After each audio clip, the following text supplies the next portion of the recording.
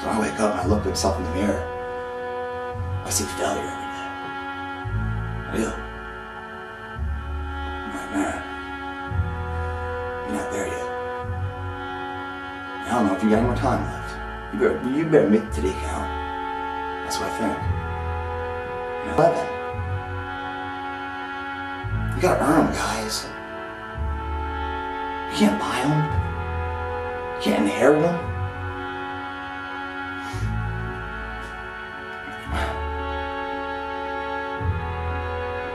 Burning out. No. You guys are really wondering if you're burning out mentally. Every single day, you give an hour, 2 hours into some endeavor, become better in that endeavor. Whether it's going to the gym, you're killing it, or if it's studying to be a mathematician or a doctor, or you want to be an equestrian, you're putting in time every single day. Matt writes, 10,000 hours of perfect practice will make you an elite. You can't do 10,000 hours in one day, no. You can do 2 or 3 hours every single day. They add up and add up and add up, and that huge dream that you guys thought was like so far out there at the moon, I could never reach that. It comes closer and closer and closer, and you become a member of that elite crowd, that 1 or 2% of society that actually does it. When I say 1 or 2%, guys, millions have tried these dreams, and millions have failed. 1 or 2% achieve it, because they had the right fire, the right fuel inside of them to make it happen. If you're a golfer out there, 1 or 2% of all golfers shoot under 100. 1 or 2% of all people that actually exercise actually have abs. Very small margins.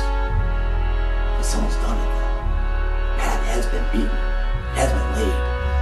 It is achievable. It's not impossible. But no, going into it, it's going to take every ounce that you have, all your guts, all your strength, and then more to make that a reality. 10,000 hours. Cutting it short.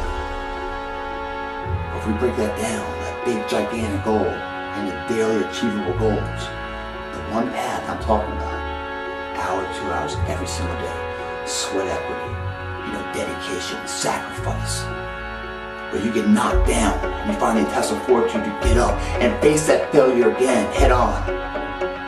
It might knock you on your ass again, but you get back up and you keep trying until you overcome that. And when you overcome that, boom, another nugget of confidence, mental strength, another law in the mental fire.